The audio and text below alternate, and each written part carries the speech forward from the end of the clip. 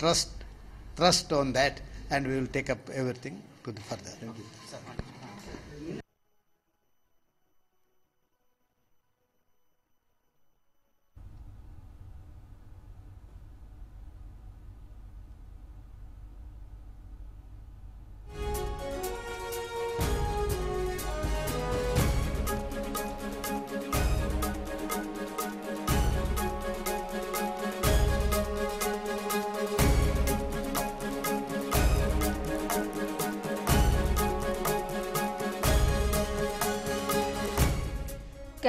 కేంద్ర కేబినెట్ విస్తరణపై మరింత సమాచారం కరెస్పాండెంట్ కిరణ్ లైవ్ ద్వారా అందిస్తారు. Kiran, over to you.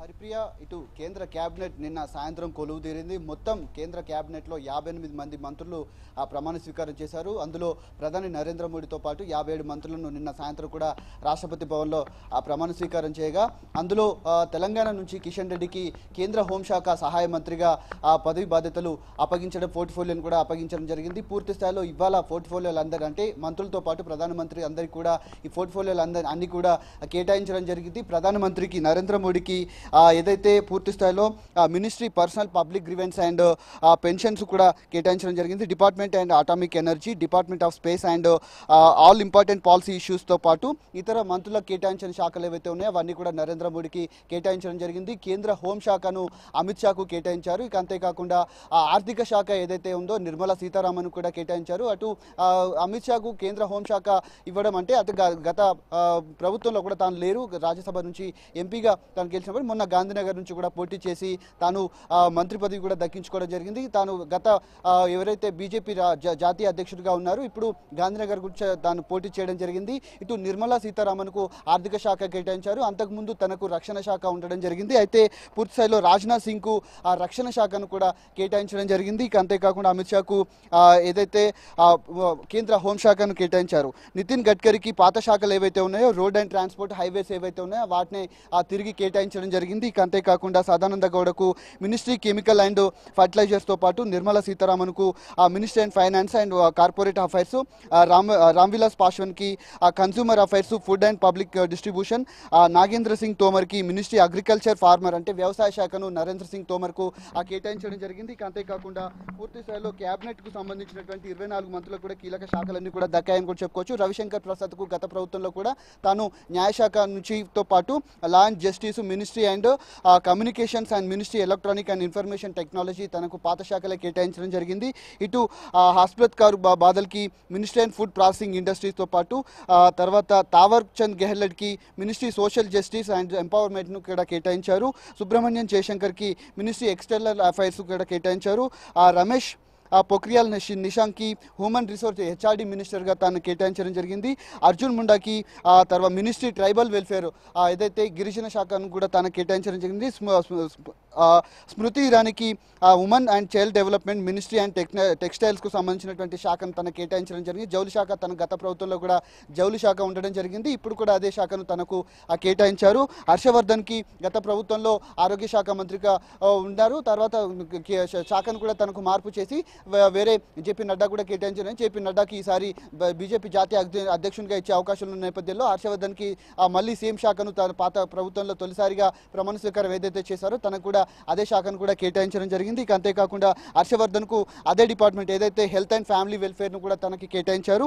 అటు Prakash జవదేకర్కి minister and environment and forest climate చేంజ్కు సంబంధించినటువంటి శాఖతో పాటు ఇన్ఫర్మేషన్ అండ్ బ్రాడ్కాస్టింగ్ కూడా శాఖను కూడా కేటాయించారు. ఇటు పీయూష్ గోయల్కి పాత శాఖలో రైల్వే శాఖ మంత్రిగా ఉన్నారు.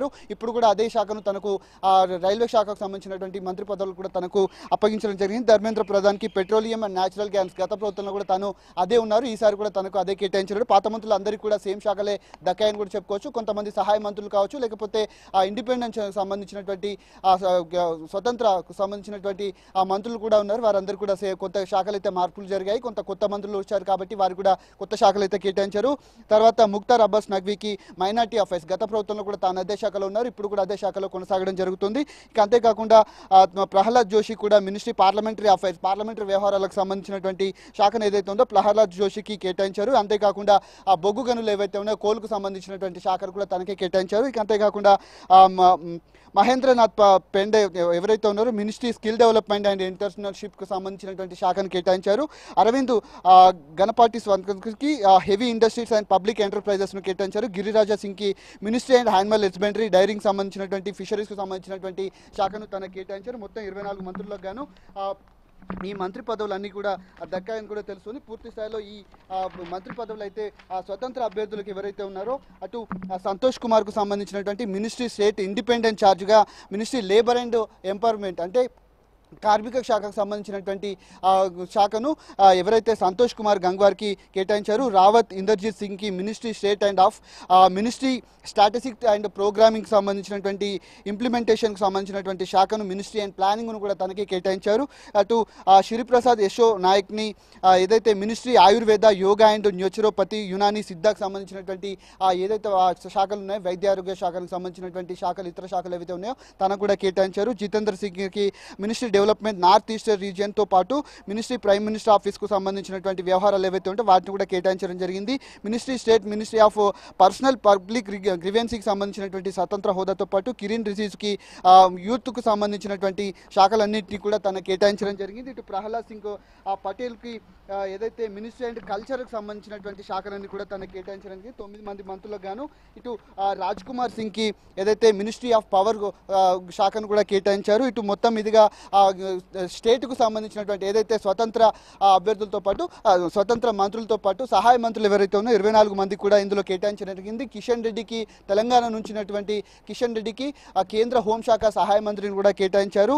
ఇటు ఫగ్గా సింగ్ కల్హర్కి మినిస్ట్రీ అండ్ స్టీల్కు సంబంధించినటువంటి స్టీల్ వ్యవహారాలు ఏవైతే ఉంటే వాటన్నిటిని కూడా తన కేటాయించడం జరిగింది. పూర్తి స్థాయిలో అశ్విని కుమార్ చోబ్లేకి ఏదైతే ministry of health and family welfare సహాయ మంత్రిగా ఇప్పుడు ఉన్నట్టు వచ్చేటువంటి 24 మంత్రులు ఎవరైతే ఉన్నారో వీరంతా కూడా సహాయ మంత్రులుగా కొనసాగుతారు. Arjun wrong మేఘ్వాల్కి ministry of state parliamentary అఫైర్స్కు సంబంధించినటువంటి సహాయ మంత్రిగా తనకు కేటాయించడం జరిగింది. జనరల్ వికే సింగ్కి ఏదైతే ట్రాన్స్పోర్ట్కు హైవేకు సంబంధించినటువంటి సహాయ మంత్రి పదవిలో తనకు కేటాయించారు. ఇక అంతేకాకుండా వికే సింగ్తో పాటు కృష్ణా పాల్ కూడా జస్టిస్ అండ్ ఎంపవర్మెంట్ సోషల్ జస్టిస్కు సంబంధించినటువంటి వ్యవహారాలన్నింటినీ కూడా తనకు కేటాయించడం జరిగింది. 24 సహాయ మంత్రులతో పాటు 9 మంది ఏదైతే స్వతంత్ర మంత్రులుగా ఉన్నారు 24 మంది క్యాబినెట్ మినిస్టర్లు అంతా కూడా పోర్ట్ఫోలియోలను ఈరోజు రాష్ట్రపతి భవన్ కూడా ఒక గెజెట్ విడుదల చేసింది. వీరంతా కూడా పోర్ట్ఫోలియోలన్నీ కూడా కేటాయించడం జరిగింది. పూర్తి స్థాయిలో తెలంగాణకు సంబంధించినటువంటి కిషన్ రెడ్డి వ్యవహారంలో హోంశాఖకు సంబంధించినటువంటి సహాయ మంత్రి పదవులు అయితే దక్కాయి. మొత్తం 58 మందికి సంబంధించినటువంటి పోర్ట్ఫోలియోలు ఏవైతే ఉన్నాయో వీటన్నిటిని కూడా కేంద్ర సంబంధించిన రాష్ట్రపతి భవన్ కూడా ఇప్పటికే ప్రకటించడం కూడా చెప్పుకోవచ్చు. Haripriya. Right, thank you Kiran.